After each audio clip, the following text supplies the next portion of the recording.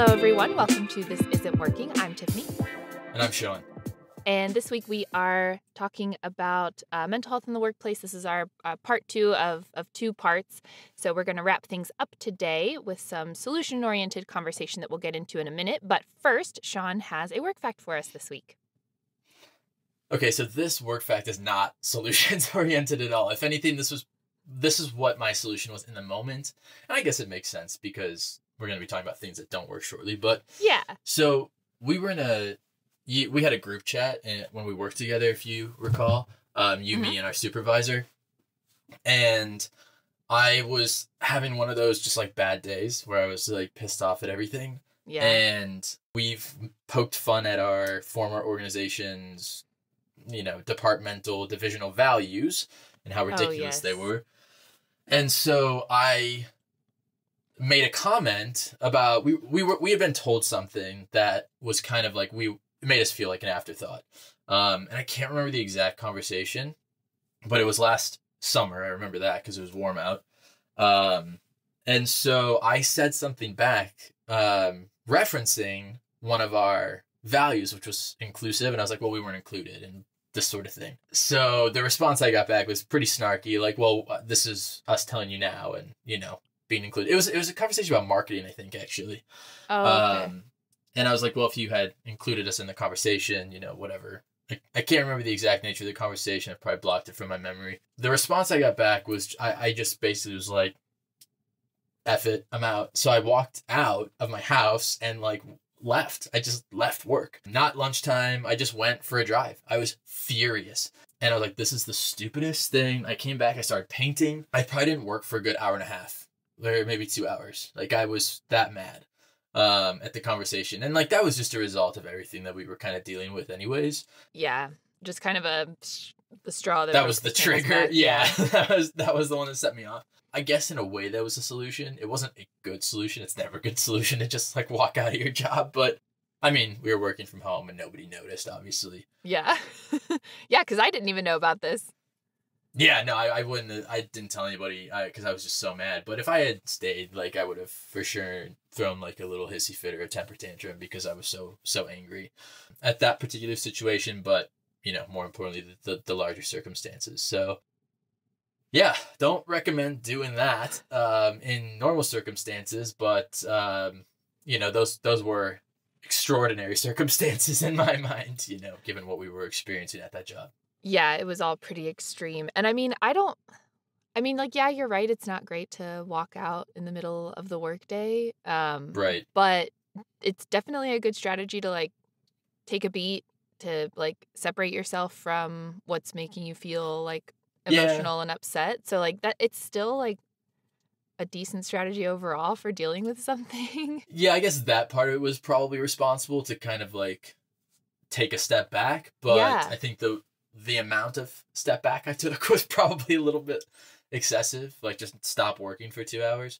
And there's probably a better way to do it. So I guess I'm a little bit torn. I mean, I definitely probably would have done the same thing in hindsight. Because the alternative was me blowing a gasket, Yeah.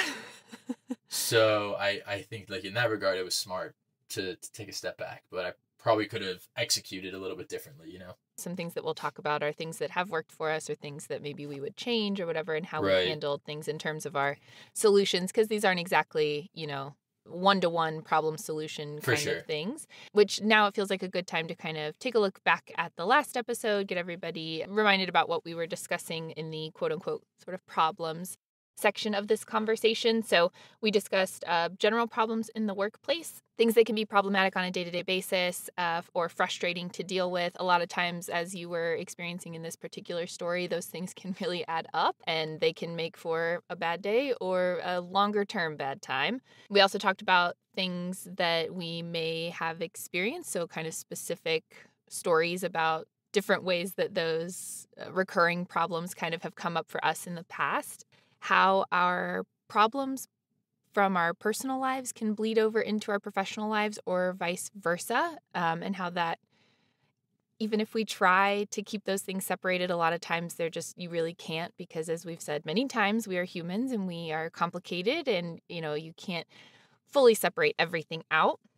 And then, as we said, this part will focus on kind of solutions. So we'll be talking again about things that don't work generally in terms of mental health in the workplace, inspirations or stories that we've heard from others about maybe things that have gone well. We'll talk more about our own experiences as well, how we might handle situations that we've experienced in the past a little bit differently as we've grown and changed and gotten a little more comfortable having some more mental health awareness in the workplace. I actually am going to kick this back to you pretty quick in terms of the things that don't work, because I know you have some thoughts on these, but things that at least Tiffany and I have found that don't always work are like certain wellness initiatives. I get the spirit behind like company wellness initiatives, and usually they're HR driven, and I think there's a couple reasons that companies do them. One, it can improve the costs that they pay in terms of like health insurance and those types of things, and even potentially their liability. It's always better to have a healthy workforce. They are more productive. So I get that sort of aspect of it. But we're looking specifically at the physical wellness things, because obviously the physical and mental health can be very, very much connected. Like smoking cessation programs. Anyone who knows me personally knows I'm an ex-smoker. I smoked for 8 years, like 18 to 26. I didn't realize it was that long. Yeah, I started smoking pretty much like the minute I left for college. Actually, I think maybe even the summer before. I can't remember. It's hard to put a date on it. But yeah, so I was really interested in that program initially because I had tried to quit smoking about 6 or 7 times before I actually quit. Oh, really? Yeah, and they always are like, you're going to fail your first 1, 2, 3 times. And it was very true, like I give it up for a couple days and then, whatever. But anyways, that aside, I was like, maybe I should try it, because I read about it and it was like half physical, half mental. Like they talk about why you smoke. And for me, like, obviously there was a nicotine addiction there. Right. Tobacco addiction.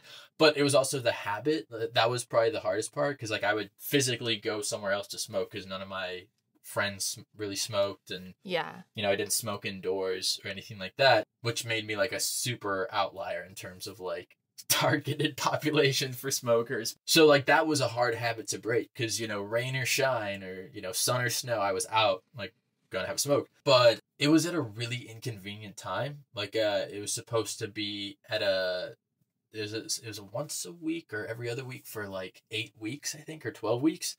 It happened to be during a standing meeting that I couldn't miss for work. So it was like a work-sponsored program, but I couldn't attend because I couldn't reorganize this multi-person meeting. It was like a cross-departmental meeting. And I was like, couldn't be like, hey guys, can we reschedule this entire meeting because I have to go quit smoking? Oh, so I just never attended. And that kind of sucked, because I thought it was going to be more like an online like do at your own pace. And yeah, it'd probably be better to like do with other people and like buddy system or whatever. But sure, it just made me think, and I know you've thought this as well, like who is this program for? Is it for like older people? Is it for like, I don't know who can make the time. Is it for people who have less busy work schedules? Like, it was just frustrating because that was the only option, and the program was only offered once a year. It was only offered once a year? Yeah, once a year, once a semester, I think. I can't fully recall, but it was not like a regularly occurring thing. You couldn't just join at any point. You had to sign up and start from the get-go. For people who work in higher education, like summer probably would have been better when we tend to have fewer meetings, but yeah, that's even more useless than I imagined. Yeah, it was not super helpful, and not very well advertised. But I know you have some thoughts on like the step counter programs or weight loss programs, or just any type of physical wellness programs in general. Yeah, so similar to the smoking cessation, just anything that, I don't know, like superficially encourages health and wellness feels like almost kind of a mockery of it to me. So in the same way that they're like, working here, a benefit to you is that we'll help you stop smoking, but only at the times and dates that we find convenient for us. And right. So again, it's like, who is this for? Like, what good is it doing? And I don't know anybody that's participated in these kinds of wellness programs with gusto that has like good things I do either, yeah, to say about them, whether it be the smoking cessation or there are always like weight loss incentives, which I just have a lot of feelings about that. I don't think that it's really necessarily appropriate for the workplace to be like poking around in how much you weigh and why. I understand, as you said, on a base level, healthier, happier employees can do more and better work. And like I'm on board for people taking control of their health in the way that they see fit or in the way that is recommended by their medical professionals in their lives or whatever. But, and I think that it would be good if workplaces made those kinds of, I don't know, changes in support available. But I don't know. I just don't think that what's happening is really very functional. There are also, I think, sort of like social pressures to joining these because sometimes, I don't know if you remember, but there was like some kind of like bike to work event or something that the organization did or supported like once a summer or something like that. I've worked at places where there has been like a, take a walking meeting day or something like that. Right. Where you just try to, like there's a little friendly competition involved or whatever. But then I think that some people that maybe just don't want to do that, either because they're not interested in it or maybe they have like a physical limitation and they can't do those certain things or whatever. It's a way to make people feel kind of bad about not participating in the group health effort. And like for the biking thing, yeah, if I lived really near the organization, I would have biked to work every day, but I lived a 35-minute drive away. I'm not about to bike that. No, absolutely not. I mean, I lived a mile and a half from work, and I don't own a bike, but I definitely didn't do that. I definitely didn't bike to work at all. Which, in hindsight, I probably should have, or like even walked, because it's a very walkable situation. But when you're wearing a shirt and tie and it's like 90 degrees outside in the summer, it's just not a pleasant experience. But the other problem with those types of things too is that any like healthy habits are habits. Like they're reoccurring. You build them up over time and you incorporate them into your life in sustainable ways. So these one-off kind of like everybody bike to work for a week. It's like, yeah, I think that's a great idea and in the spirit of it, but like how many people are really gonna bike to work indefinitely? Exactly. There's undoubtedly a benefit or like good reasons for doing these things, even if they are one-offs. But as you pointed out, the problem is that healthy habits have to become habit to be really impactful for anyone. If you have a day where you eat all healthy things, that's not going to change your overall health. Exactly. If all the other days you're eating junky food or whatever, and I'm not here to judge people for eating junky food. If you looked in my pantry right now, you would be judging me, I'm sure. Conversely, it's true as well. If you regularly eat fairly healthy and then have like a day a week where you just eat terribly, like that day is not going to impact your overall health in the way that you think it is. I feel like it's sort of the spirit is good, and I'm kind of behind the concept of, again, like, yeah, we should support each other to be, our best selves in and out of the workplace. But I just don't think that what's happening is really useful at all. And once again, we're going to be, here's an HR trash trigger warning. We would like to reiterate that this is not like an HR slander podcast, but we know that we're not doing a very convincing job of that, but we swear. But it just feels like, what's the motive behind some of these initiatives? As you said, is it actually for the overall health and wellness of the people employed at a given organization? Or is it for reducing their own premium costs? Or I'm pretty sure it's the latter. Like it's the financial cost and the productivity impact that, a healthy workforce can have.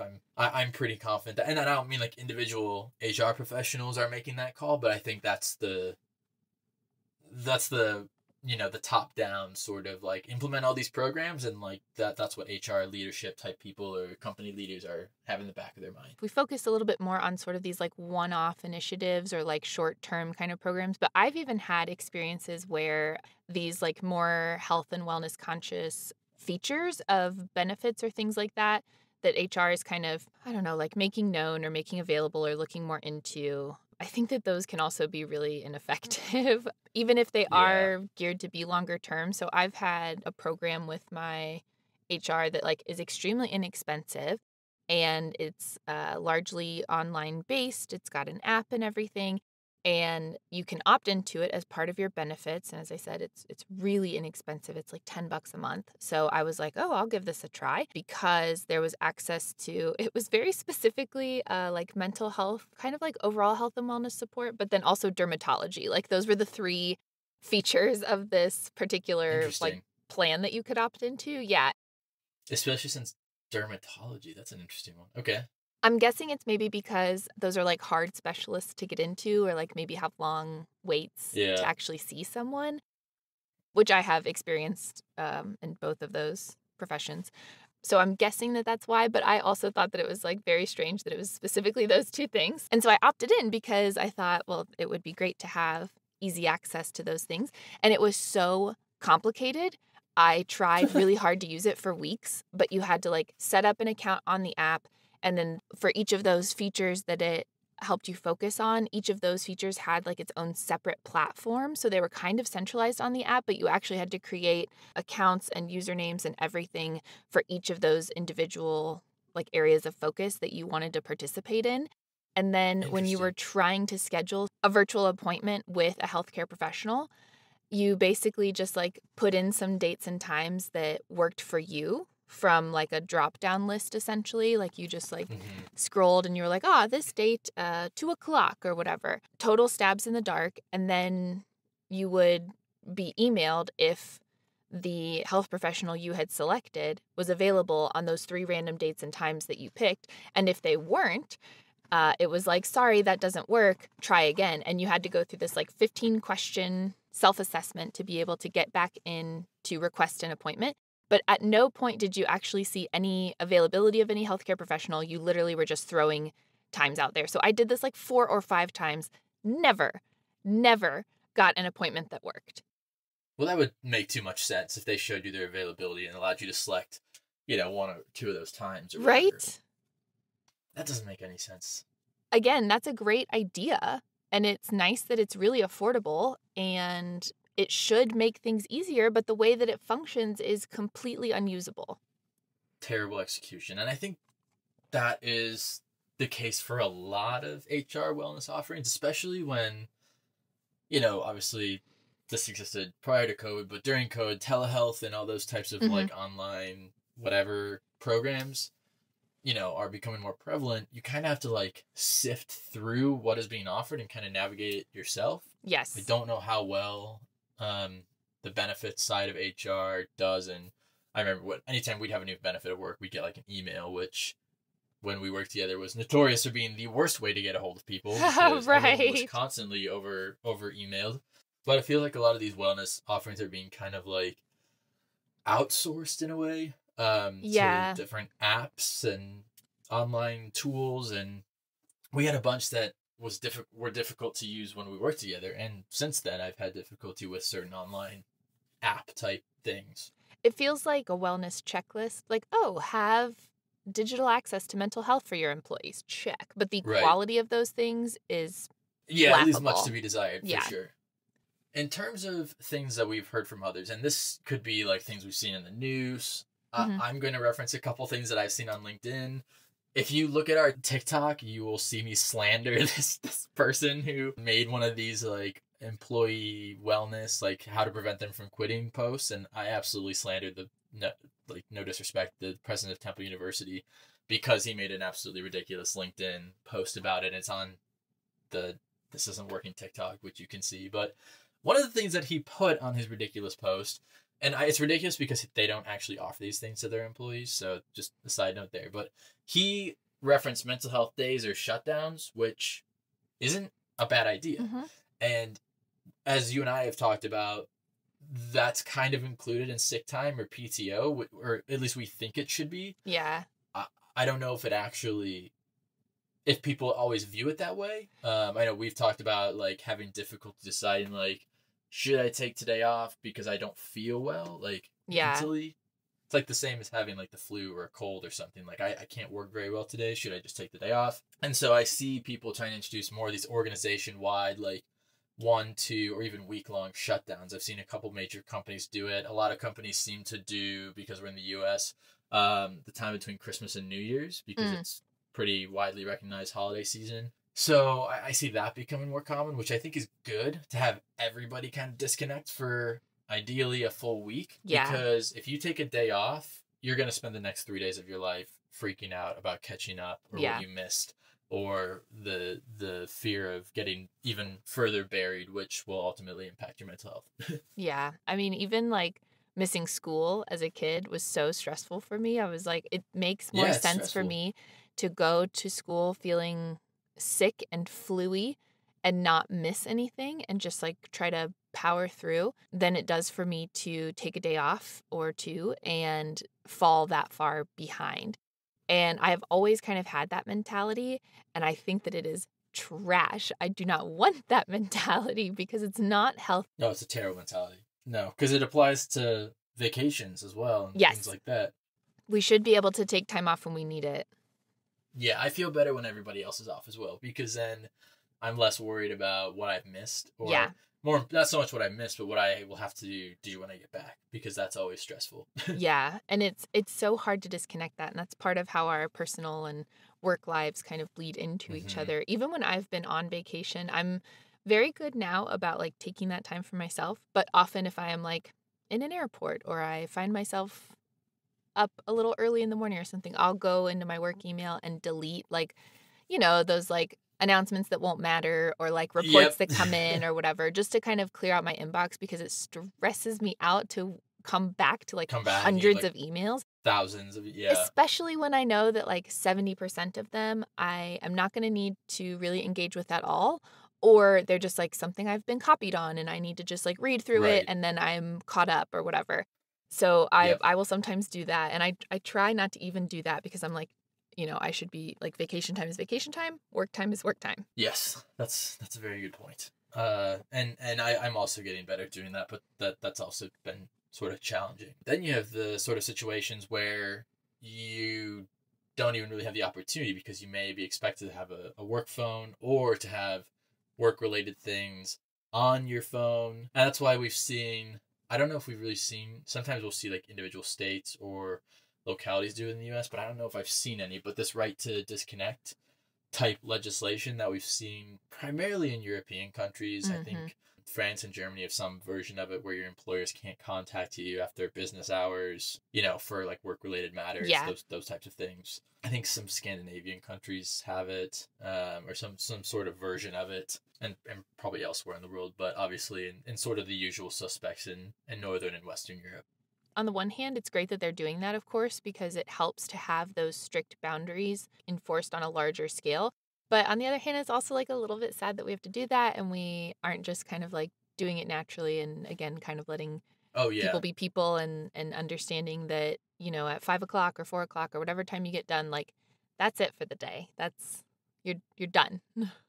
Yeah, federal legislation in the U.S. like that would never happen, and I can't even either party, jumping on board with that, so it's really up to individualized companies, to your point, to kind of define that, or they might have their own policies. And I've seen some companies, the best companies and job postings and their company values I've seen, articulate, this is how we help you achieve work-life balance, rather than just say like, we have great work-life balance. Yeah. All right, then don't email me at 9 o'clock at night saying that you need my attention immediately, Right. But I do understand that the goal is to have a more defined work-life balance. But you're right, it is sad that we have to even try and legislate that into being. Yeah, it is. But if that's what works, then I'm all for it. Again, I don't see that happening here anytime soon, or possibly ever. But it's good to have a model of that somewhere in the world, at least. Yes, I do agree. And hopefully that, integrates itself into company cultures elsewhere, even if they're not legislatively mandated to do so. Yeah, agreed. So another thing that we've seen that has worked for people that we've heard good things about are employee assistance funds or employee assistance programs. Those can be really beneficial. I know that I have used employee assistance program offerings at various jobs for, again, normally access to mental health, to be honest, because it can be so difficult to get it otherwise and so confusing. But it's helpful to have something like that set up to be at least a guide. Yeah, I agree. And one thing that we had, and I'm not sure if you're aware of this, when we worked together, is a professor won this award, and there was a monetary thing with it, but she donated the funds back into this employee assistant fund program, and there were some stipulations on it. Income limit, the amount you could, it was like an interest-free loan of anywhere like up to $500 maybe. So it's for like emergency things like an emergency car repair or emergency childcare, those types of things where you need like basically access to quick cash and you might not have it. Two things that I always thought of. One, great idea, I think, to have those, because I mean, as we know, like, I don't remember the exact statistic, but an absurd number of Americans can't afford like a $400 emergency expense or something like that. I don't know the number either, but it is jaw-droppingly high. Yeah. In that sense, it's great. On the second, side of things, maybe we should pay people more. Like, maybe the organization should pay people more so they have like a savings, can have a nest egg. So I think it's it's kind of a double-edged sword. I think it's a good thing, but it's like when you see those heartwarming stories of like a child who's paid off his classmates' lunch debt. It's like, okay, so that's good that that they don't have lunch anymore, but like, why does a 9-year-old have debt? Right. This is not the feel-good story the headline it's not heartwarming. Is pushing. It's actually pretty dystopian. So it gave me those kind of vibes. So like, I don't want to belittle the program or like, belittle helping people in need, because that's not what I'm trying to say at all. It's indicative of larger, societal issues that one individual employee assistance program is not going to solve, but, there shouldn't be a need for these types of programs. It's the same spirit of like starting to GoFundMe so you can afford your cancer treatment. So like, that's dystopian, and anyone who thinks that's heartwarming is, deranged. The last sort of thing that obviously we know works, which is PTO, which includes sick time. So I know some organizations just do like one lump, this is your PTO bucket. Some have like separate vacation and sick time. I think that's a little bit less common these days, but just kind of there's no legislation in the US that mandates any sort of sick time or any paid time off, to my knowledge. So it's really up to the individual company. I know if you're a listener abroad, and I know we have some, that concept is probably a little bit unusual to you because your country more likely than not has some sort of mandated time off period. I can't remember what it is in the UK. I think it's like 20 days or something, but PTO should include, things like mental health sick time, because sick time is sick time is sick time, whether it's physical, mental, or spiritual, I guess. I don't know.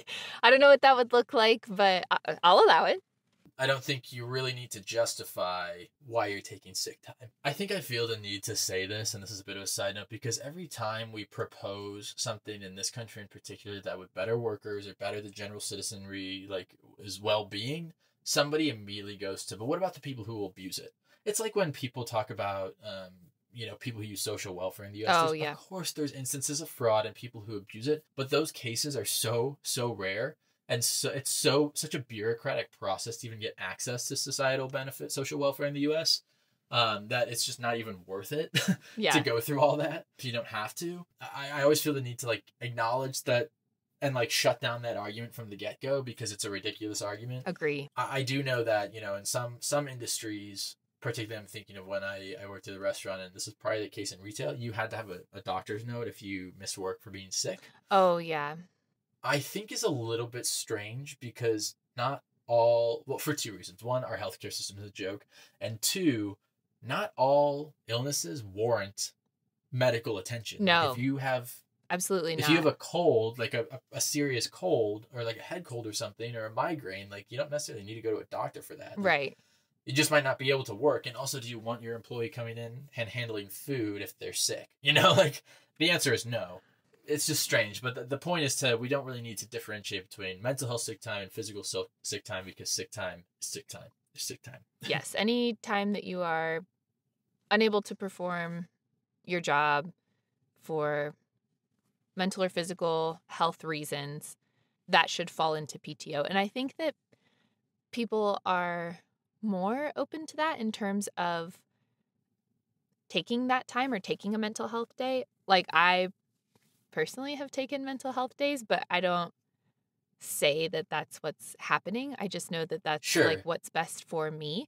And I'm, Yeah. I'm not like, I've never needed to take like more than a day, but there are just like times when like I'm not sleeping well because I'm really stressed and then I like can't really focus and I'm not doing good work then. It would be better to Right. just Yeah. What are you going to do? Show up and do a terrible job? And right. like, that's going to make things even worse. Exactly. But I don't it's never been explicitly stated to me that that's allowed.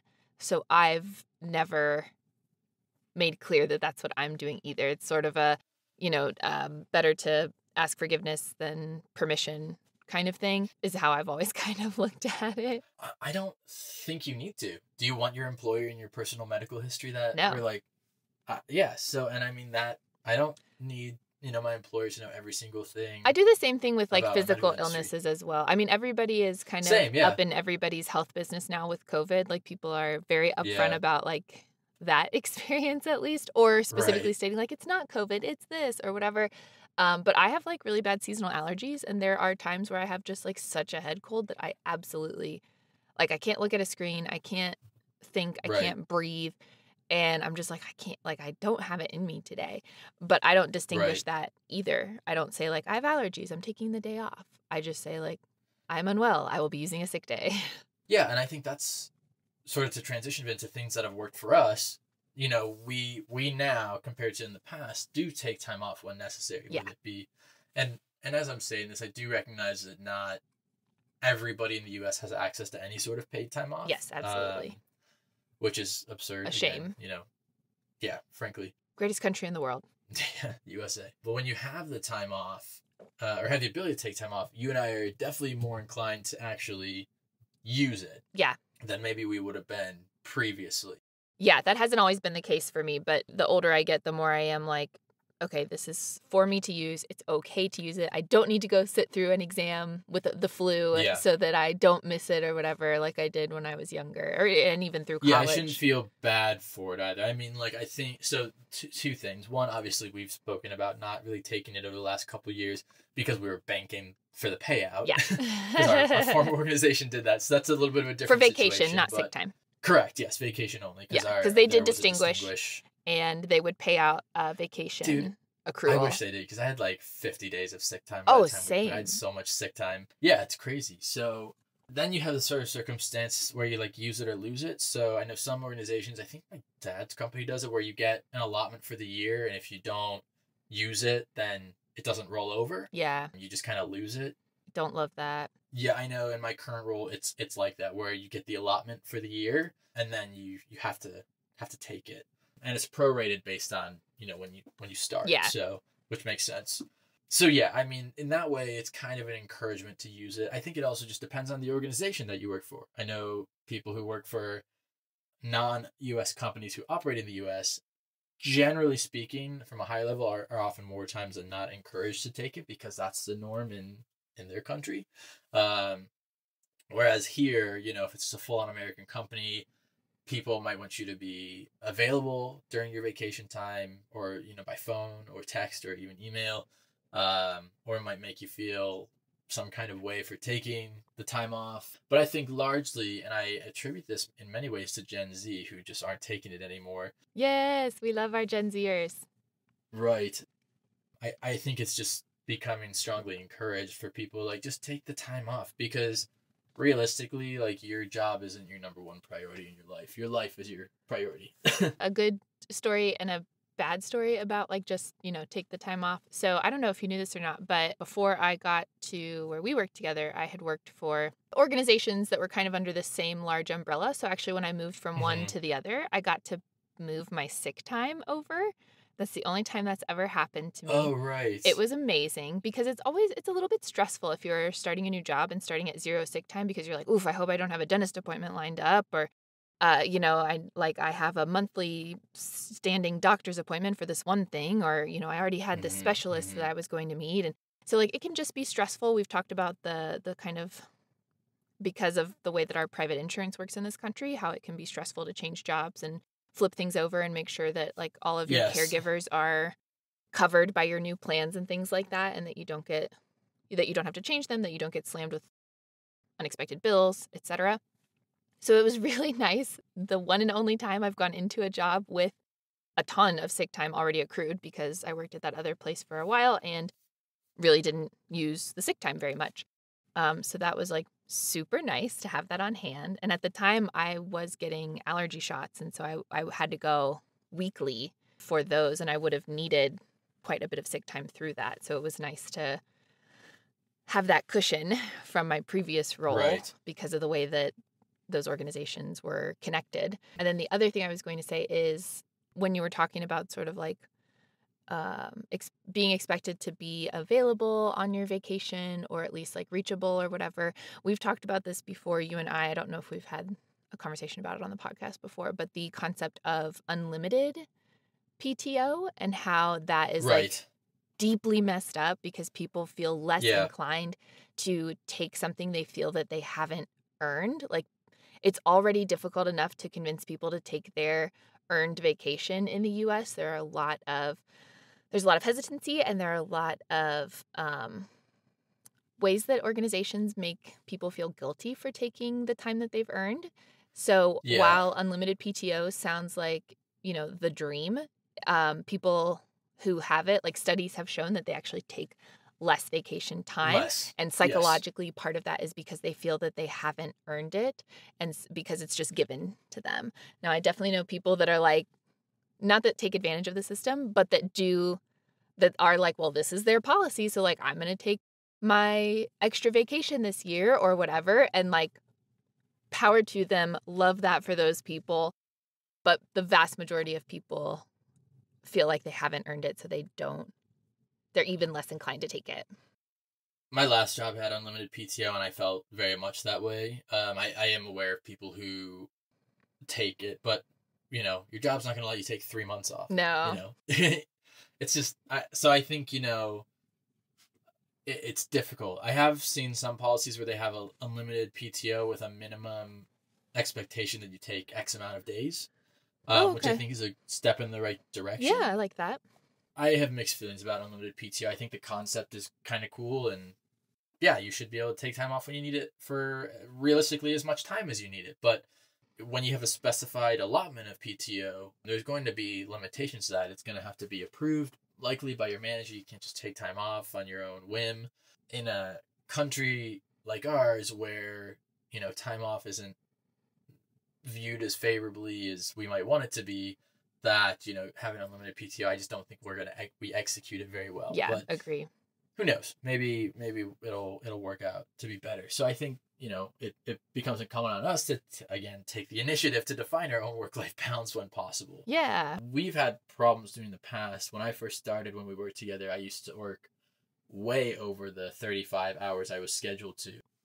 And I was never asked to, but I just did it because I assumed that was the expectations or the norm of the organization. Yeah, we talked about that in a previous episode where I thought that, I had this new, like, more significant title and a new role and blah, blah, blah. And I thought, like, this is what people in this space do. This is what I do now. I work until 5 instead of 4:30 because I have important things that I need to get done. Yeah, and I guess how you define that is up to you. I mean, even in my current job, they don't provide you with a company phone, but you're expected to have a phone. Yeah. So they provide you with a reimbursement every month. It's not super uncommon. Yeah. But I don't want work stuff on my personal device. And I know there's people who love having just one phone and they don't care to have their work email or whatever. It just means they can carry one phone. I am happy to carry 2 phones if it means that my personal life and my work life are completely separate and data is separate. Because realistically, if you give your company access to have certain apps or the expectation that your device is no longer private because you have company materials on them, like, I don't need people I keep banking information on my phone. Like, I have banking apps and, those types of things. So what I did to help define this was I am taking that reimbursement, that monthly reimbursement, and I just got to add it a line to my phone plan. So I have a completely different phone. I just bought a cheap phone, added a line for $20 a month, and very much worth it, in my mind, to just completely separate those things out. And people might think that's extreme or excessive, but like, I have data privacy concerns when it comes to companies, and I just don't want to, I've had Slack on my personal phone, I've had email on my personal phone, I've had all these other work related apps on my personal phone, and I don't like it, because I don't want to have the inclination to look at those things off hours, or get notified of things, because somebody else is working late. I don't want to, like, those types of things. I think it's healthier if I separate them. I think that's a great solution. I feel like that should be an option, that you can opt into having them provide a work phone. I was kind of surprised to hear that you would think, right? Wasn't. Yeah. But honestly, that's been my experience too. It's kind of just the expectation. I do a lot of like app folders on my phone. Like everything's in a folder. Yeah, same. So I just have like a work folder, and like I just don't go to that if I'm not working. But the privacy concerns are worth looking into more. So I think it's just one of those things, like, it's when possible, it's up to us to sort of define that work-life balance a little bit more. I mean, this is working for you, obviously, and I think that I've talked in the past about how when we first started working from home, when the pandemic hit, I traded what used to be my commute time for like some physical activity. So that helped me like mentally create a barrier between like, okay, it's 4:30, now I do yoga, or now I walk the dog, and then I had like a hard separation between work hours and home hours, especially since I've worked remote ever since. Having that hard stop and an activity that I'm mostly just accountable to myself for doing, but making sure that is very defined for me has been helpful. Of course, there's our favorite way of, taking initiative to define your own work-life balance, which is quitting and getting a new job if you need it. Yes. Always. Again, as we said before, we know it's not as easy as it sounds, and we wish it was, but one thing that's healthier that I do, even when I'm happy as I am currently, in my role, is that just kind of peruse to see what's out there. Leave on your open to work stuff on LinkedIn. You never know when an opportunity is going to come up that's better for you. Yeah. Maybe financially, maybe in terms of what kind of work circumstances, or even just the type of work you're doing. I think, we're big proponents of job hopping these days. And, it's just, I think it's healthy to, understand that you have an option or the ability to leave even when things are going okay, or you're content, because what could happen is what happened to Tiffany and I, where we waited too long, and we started looking for jobs in the middle of a pandemic when things were a little bit crazy. And so we ended up being stuck significantly longer in a situation that we didn't want to be in, because we didn't start really actively looking at the first sign of chaos. Yeah, that's been one of our biggest lessons, I think, in terms of like how to address, in part mental health, but also just like job satisfaction and all kinds of other factors about working, not just work life, but like working life. And I think that recognizing when it's time to really be seriously looking for the door has definitely been one of our biggest lessons, and something that like we're way more aware of now. Oh, hyper aware. I just want to have that option, because I don't want to put, as you shouldn't with anything in life, put all your eggs into one basket, and your work life shouldn't be that way at all. That's for sure how things have changed, and how we would handle things differently, and how we do handle things differently. I mean, the last year we've seen a lot of change in our professional lives in less than a year, really. Oh, yeah. Both of us have experienced significant changes in our jobs and professional experiences that we will talk about in future episodes once they're a bit more settled. But it's just funny to think about less than a year ago where we were into where we are now. Yeah. One thing that I like to do that I did in my last job and I'm doing in this job is just defining as I mentioned, sort of like defining early on the work-life balance. Yeah. Set expectations on what you will and will not do. Understand what the expectations are of you, what your goals are, and then act accordingly. So once you've gotten kind of the lay of the land, define the work-life balance. Be like, okay, I take my lunch hour at this time. It's 30 minutes or an hour, whatever it is. These are my normal working hours, which, might be handed to you by your company. My current role has defined working or business hours, I should say. My previous role did not have explicitly defined working hours, just kind of like a general try and keep it around this time. Yeah. which was fine for me. I know some people might not love having nebulous work hours, but it worked fine for me. And, you know, having more defined work hours, totally fine for me as well. And it's incumbent on you because your company isn't going to necessarily define your work-life balance for you. It's really your individual responsibility to kind of like lay that out. So that's certainly how we handle these differently now, is that we kind of say like, we're more upfront with ourselves, and it's not some huge announcement you have to make, but just set those boundaries with yourself up front. Yeah. I think it's empowering to like be clear about that instead of being wishy-washy. And I know that I always really appreciate when other colleagues are like, no, I'm done at 5. Like if you email me, I'll get it in the morning. That's fine. But like you should know I'm not going to be looking at email. That is great for me because then, one, I don't feel bad about emailing them after hours, especially because I work in a different time zone from a lot of my colleagues. So I may be doing things during my normal working hours that I just like don't want to forget about, or that I want them to have at the start of their day, but I start, hours later. And so it's helpful for me because I don't want to be burdening anybody after hours, but I want them to have what they need the next day when they do start up again. And it is helpful as well because, again, people work in different time zones, especially these days with so much more remote work. Yeah. It's funny. This is something that you said to me when we were outlining the episode. We might handle things the same way that we did before. Mm-hmm. Like I talked about at the beginning how, I probably wouldn't have handled my walkout any differently at the time. And now even maybe, but that's fine. You don't have to necessarily do things differently. So I think it's okay to acknowledge that, like, we're a work in progress as people, professionally as well. So you don't have to, look back on everything and be like, oh, I should have done it this way. And I'm one of those people who very much does that. Looks back and thinks of, oh, it would have been so much better. Yeah. I do that quite a lot too. I try not to do it when it's like really not helpful. But I think that, in creating the outline for this episode, we did talk about like, here are some specific examples that are coming to mind. And like, I wouldn't do anything any differently. I'm pleased with how I handled that or how it came about, or just the fact that like there's no need to change it.